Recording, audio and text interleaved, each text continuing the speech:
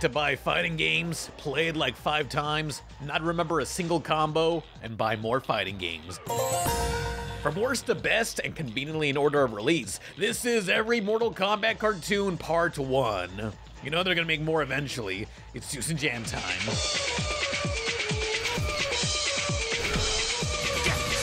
Over here! From that day forth, a battle where cunning and magic would overcome honor and experience, and change it to treacherous, desperate, and deadly.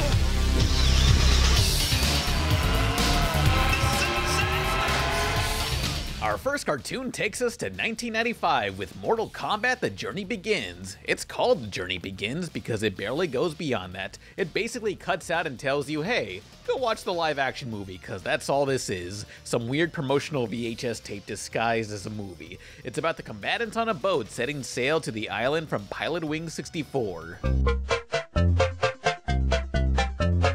They're here to compete in the Mortal Kombat tournament, although this VHS tape doesn't really show much of the actual tournament. For about 40 minutes, the characters walk around while the Thunder God Raiden dispenses lore about MK history. That's all this is, a frickin' history lesson, except useless. Get over here!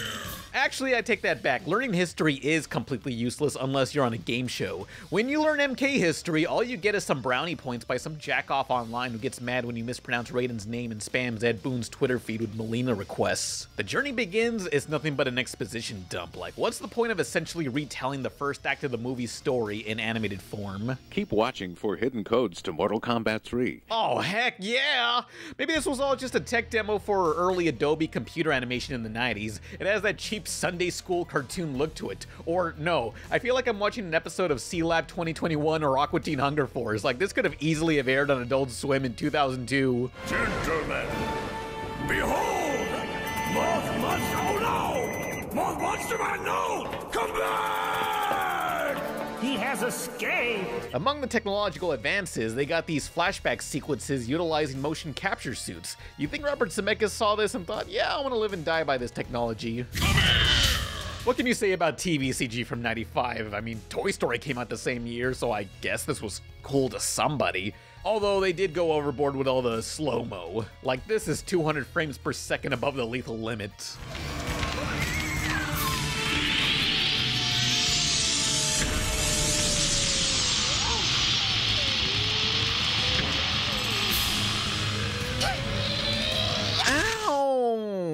Good God, these fights look like they were filmed in beer goggles, and constantly they're recycling animation shots. Like, I swear, they repeat this shot about 3 times of Johnny Cage walking while trying to get his scrotum to unstick from his inner thigh. Hashtag relatable. Look, again, it's the same shot. Oh man, he's about to do it. He's doing it. Go, Johnny, go! Get that ball unstuck! Now, what I find funny is that the leader of the MK tournament, Shang Tsung, is voiced by Jim Cummings. Welcome to the great tournament of Mortal Kombat. I am Shang Tsung, Tournament Master. Jim would also go on to play a villain called the Master of Games from Teen Titans, a character who also created their own fighting tournament and, much like Shang Tsung, can steal the abilities of other characters. Plus, his episode features that one baller-ass techno song. Like, WB needs to release that from their stock music library. Let the contest begin!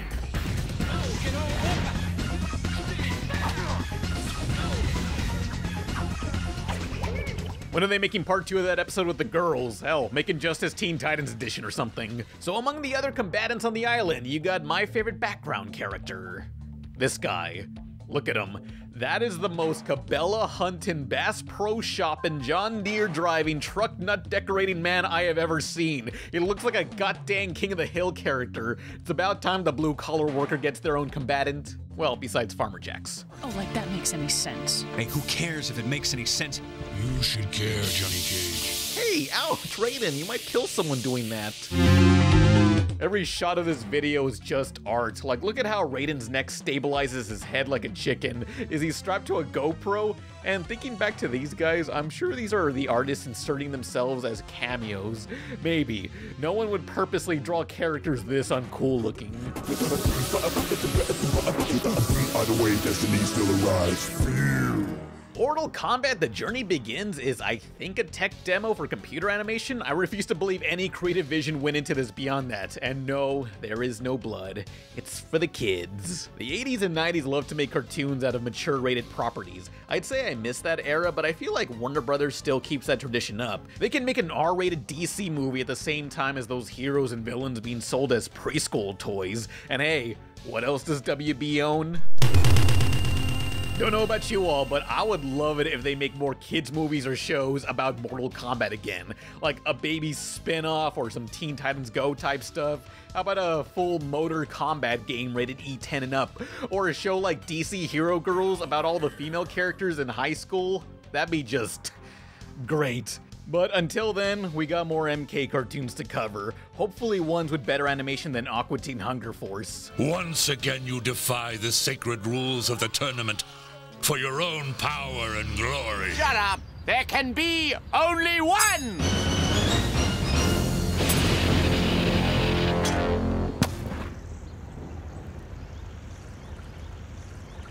We're grilling tonight. Driven by purpose and bound by honor, these are the defenders of the realm. Alright, this time we got a 13-episode series for the kids, Mortal Kombat Defenders of the Realm from 1996. It's a globe-trotting series where each week a portal opens up somewhere on Earth and the heroes have to fly there to stop the invaders from taking over. Which, hey, that sounds like a good formula. The original trilogy of games have tons and tons of iconic locations to pull from, like the Living Forest, the Portal, or my favorite, the Deadpools, no relation. It's got that nice green liquid on the side, don't know what that is. It's probably Fanta Lime. Always gotta get Fanta Lime. It's available in your local Coke Freestyle machines, available at Five Guys, Burger and Fries. What Coke Freestyle drink would you all recommend? Cause gotta get that Fanta Lime. Good stuff. Fuck you.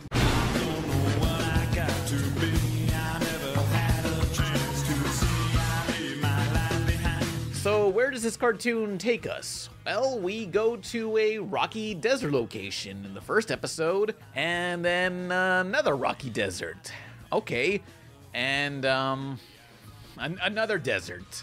Yeah, I'm not exaggerating when I say 90% of this show takes place in wastelands all over the world. Like some manic painter secluded himself in a cabin to paint over 800 variants of dirt. Grand locations such as the ancient valley of Zero Dams Given, or the untouched virgin turd plains of Peter Pantload. But they do phase through other dimensional realms that lead to a desert. I mean, from the games, they pulled, I think, one location, and that's it? Really? But Scorpion's spirit refused to die. On the contrary, I do love the character models. They got that Batman the Animated Series simplified blocky style. Oh, and you may have noticed the star-studded and crotch-punching superstar Johnny Cage is missing from this cartoon.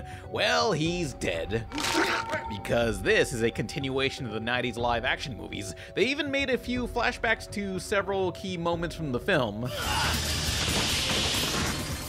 Although, I remember there being more violence. Having it be a continuation is odd, since the first episode has the heroes learning to trust Sub-Zero, a former villain from the movie, which, sorry if you're a kid and couldn't see a PG-13 movie or just don't want to sit through MK Annihilation again. The show has conflict, but there's little setup. Like, imagine if Zuko or Vegeta's redemption arc was the first episode of their shows.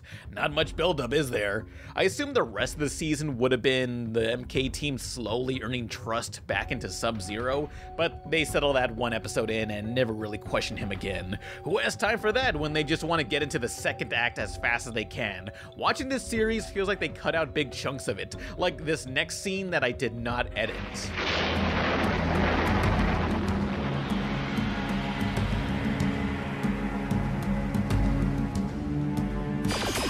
Wait, what?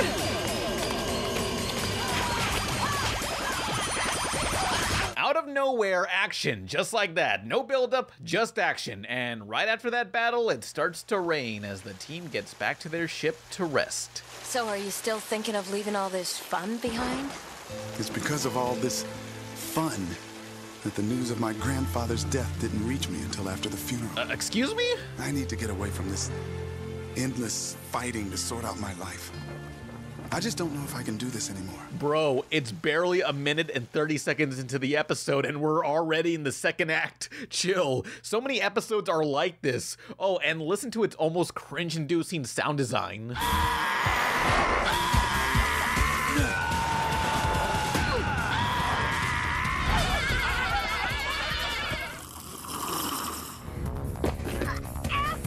Why? Why would you pick such disgusting sound effects? And I never thought I'd say this, but maybe there is such a thing as too much techno music.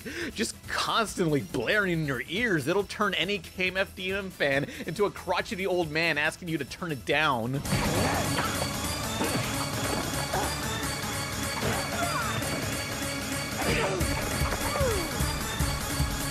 There's a lot of strange choices like this Justice League sort of team they assembled is called Mortal Kombat, which makes no sense since that's the name of the tournament. The Native American Nightwolf has an actual wolf companion he fuses with to get stronger. Sounds like my Steven Universe fan theories. And there is just way too many characters to make good use out of. Like, really? Stryker, the rent-a-cop of the crew who only exists here to close portals? Like, I can't recall him doing anything else, yet he's played by Ron Perlman. That voice is too cool for Stryker. In fact, the whole show has a pretty strong voice cast, such as Cree Summer, Luke Perry, and Clancy Brown, who's such a sarcastic tool as the Thunder God Raiden. I love him here. Why don't you just blast these invaders with lightning? Let's see. Aside from the place caving, it's a time bomb. Hello? One errant blast and we'll all be buried alive. But now that you mention it, I could blow out of this joint an instant before it came crashing down. Just kidding, Einstein. While the first half of the season is pretty bad, the latter half is an improvement. They clearly learned a few things about pacing. There's some noteworthy episodes, like the drama between Sub-Zero refusing to fight his friend Smoke, who turned into an evil robot. I wish they gave Human Smoke more screen time to get a feel for his character, but hey, it was a solid episode. Some other decent ones involve Sonya Blade learning to stop being so impulsive when she spent the prior episodes pulling a Leroy Jenkins into combat. We need a strategic plan of attack. I got one! Combat time! Combat time! Combat time! Combat time! Sonya, maintain your current position. It's strategically wrong to take... Combat time! Oh my god, he just ran in. Save him! Oh gee, stick to the plane! Oh Jesus, let's go, let's go. Stick to the fledge, oh my gosh. But I think one of the better eps was Jax learning to fight without the help of his bionic arms that he relies so heavily on. Sure, he still has muscles, but he admits he's not all that skilled at fighting. That's a good character conflict to work from. Thanks. I've never felt so naked and alone in my life. Put your damn pants on. It's still pretty cheesy, but honestly, this series has some solid episodes. And sure, it doesn't have blood and gore, but if the PG-13 live-action movie taught us anything, is that you don't need ultra-violence to make an MK product that fans will love. These fighters can work like any comic book heroes. All people really need is some fun action and characters to follow. This franchise has more to offer than shock value. I must execute my programming. I will not fight you, Smoke. You are my friend. What misconceptions do you see about Mortal Kombat out there that drive you insane? Do you ever read comments and say like, God, I wish people understood this about the franchise? That it's just about the violence, that if you took away the violence, nobody would play it. It's a hard argument to say like that people are going to buy more and more of a game every year just to see fatalities. Defenders of the Realm is a mixed show that I'd say is half decent, half horrendous. It doesn't help they gotta ham-fist a sappy message for the kids, like revenge doesn't solve anything, spare your enemy. I guess they're right. Sub-Zero doesn't need to finish Scorpion, though they do that anti-revenge message just before they cast Scorpion down into their equivalent of the Shadow Realm. Scorpion just bought a one-way ticket to the realm of lost souls.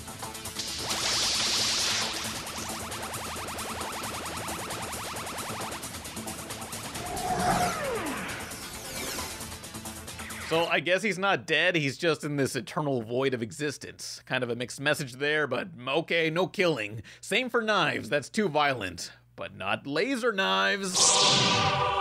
Possibly the strangest thing to come from this show was their indirect crossover.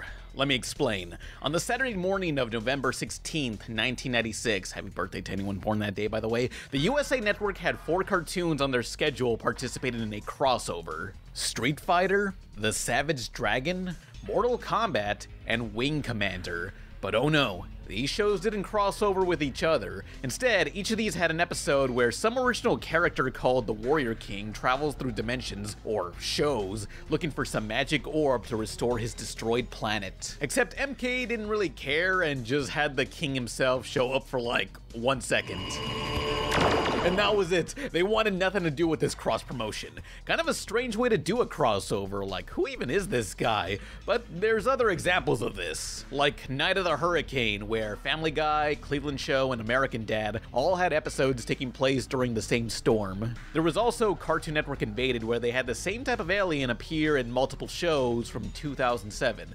Is there a name for these types of indirect crossovers? So you're a lot uglier than I thought, but I'm still gonna kick your scaly tail. Damn, Lizard Man got so scared he turned into a Tribe Called Quest album. So here's some fun facts. The villain, Quan Chi, the pasty white bitch of the series, his first appearance was not in any of the games, but this cartoon, where it feels like they had no idea what his personality was and hardly gave him any speaking lines. That blows. I've been ready to blow myself. All I get from his character is that Quan Chi has this ability. Watch this, you're gonna flip. He's got a snake staff. Okay, that shoots another snake. And that snake right there, you looking? Can shoot even more snakes out. Oh man, eat ass, Ghost Rider. Skulls, snakes, fire. Quan Chi's so talented he can make an Ed Hardy t-shirt. You know what to do with this. Oh, sweet, a modded Xbox. I am playing Tao Feng tonight. Now, my favorite characters are Cyrax and Sector, these robots. Yes, these are robots and not just some winos they dressed up in paintball gear. Don't ruin the magic for me. These machines were once human. I believe this cartoon was their first human appearance, as the later games portrayed them with their ethnicities switched. Close enough.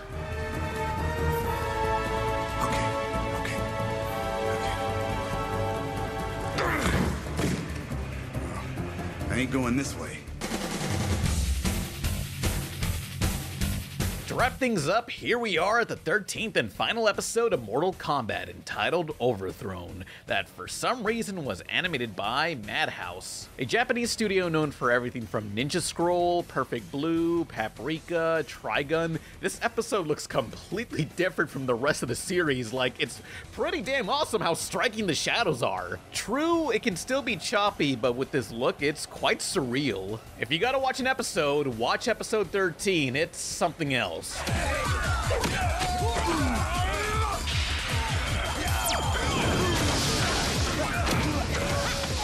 Nothing burns hotter than ice.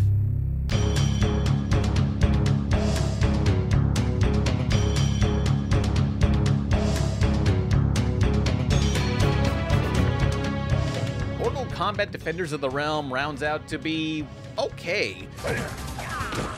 I guess its biggest problem is it's way too toy-driven. They have to market this excess of characters while speeding through the plot for more action. Basically the same issues the second movie suffered. Had they cut down the roster, separated itself from the movie, and paced the action better, maybe this could have been a great series. But on to the next MK cartoon, one focusing on a particular character. Scorpion. Mortal Kombat continues. We'll be back after these messages. We'll be back for more cool tunage. Manscaped, back at it again. It's, yep, Manscaped. You want to shave your... Lawnmower 3.0. It's not for your face, it's for anywhere below your neck. It's TSA friendly. You'd wish the TSA would cuff your clean-shaven balls for carrying this around. Get 20% off plus free shipping and 2 free gifts with the code TAXI20 at manscaped.com. And look at this, it's got a light in case you're spelunking on the moon and want to shave. It's perfect for where the sun don't shine. I'm too afraid to look at my own reflection in the mirror, so this is perfect for me. And don't worry about cuts, it's skin-safe technology. No nicks, no snags guaranteed. Plus, the 3.0 is backwards compatible, meaning you can use the 2.0's replaceable ceramic trimmer blade, and vice versa. PS4 ain't backwards compatible, but this is. Once again, get 20% off plus free shipping and 2 free gifts with the code TAXI20 at manscaped.com. Your balls will thank you, and so will I. Manscaped also works for female sexes too.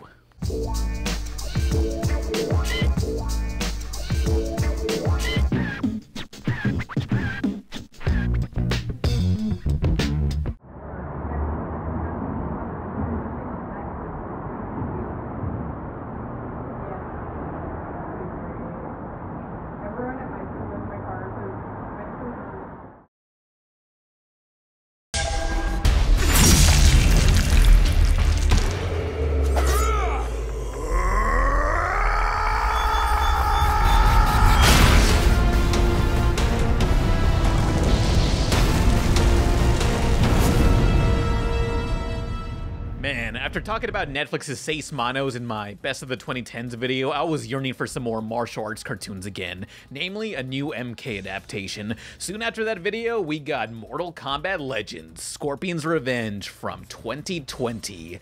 The best year ever! An R-rated straight-to-video movie by Warner Brothers Animation. Get over here! This is yet another retelling of the first game's fighting tournament taking place on Shang Tsung's island. Again? Which may get tiresome, but this movie focuses on the perspective of the ninja Scorpion seeking vengeance with the classic I have lost everything and don't care anymore beard and haircut. Anyone who doesn't mind breadcrumbs in their beard fears nothing. That's not blood, so it's fine for you two, okay? This movie is its own continuity with many changes. The way I see it, it's like the arcade. Depending on who you play as, you get to see their ending, but only Liu Kang's ending is canon. This movie is like someone selected Scorpion, and I'm fine with that. If you want to watch an accurate story, just watch the live-action movie or play MK9, which, oh man, that is seriously the cover art to that game. It looks like Grandma installed way too many toolbars on her AOL browser. But yeah, treat this cartoon like a what-if scenario. Like, what if MK co-creator Ed Boon cared about Scorpion and only Scorpion? Now we can see that fictional reality right before us. Isn't it just kind of fun just to like sit back and watch Scorpion fight Sub-Zero? Not anymore. So how's the movie? Well, let me be real with you. If all you demand is some wild animated blood and gore, you don't need to hear any more from this review. You don't need to play the games to enjoy this. It's pure spectacle, like damn do I hope WB makes more of these. You got many of the original fighters appearing, and even some from the PS2 era, like the vampire Nitara, who shows up in the background very frequently in a dinner scene. Hey, do you know if any of this stuff is organic? Just asking, jeez. It's as if some designer fell in love with her as a child and really wanted to give justice to their obscure waifu. Don't worry, baby, I'll make sure more people see you again. Now, they really pulled out all the stops when it comes to art. This universe lends itself to so many otherworldly backdrops and some really sharp characters. I love how the heroic trio are in this almost Power Rangers colored attire and not just gray and black armor or military gear like the HD era games. Scorpion's Revenge has nice designs, action, and gore that I just can't show. The only issue I had visually was maybe there was too much shaky cam and only a few shots looked like the characters are sliding around. But that's it. This is one of WB's best looking animated releases, and it was done overseas by Studio Mir, who worked on Korra and Boondocks.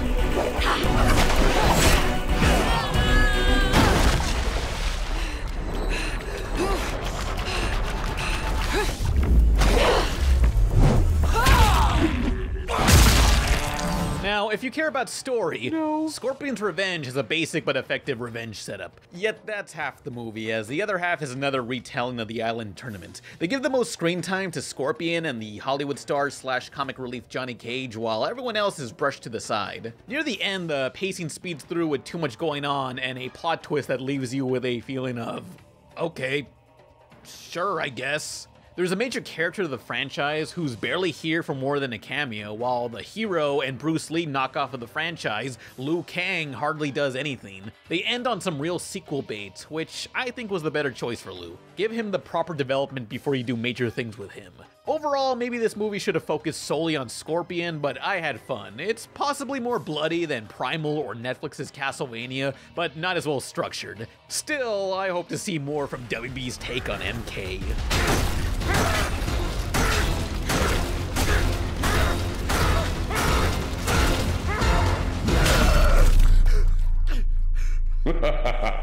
Is that your best? I thought it was fabulous. The show was just incredible. I loved it. I thought it was way much better than Power Rangers Live. Mortal Kombat, live on stage. The best family show of the season, Rise USA today. See illusions, gymnastics, lasers, stunts, and more. I'm so excited. The show's great. It was great, man. The New York Times calls it an action fantasy spectacle. Prepare yourselves for Mortal Kombat live on stage. It's coming for one performance only, February 22nd at Roanoke Civic Center Coliseum. Tickets now. Ooh, so cute. Looking for somewhere cool to go?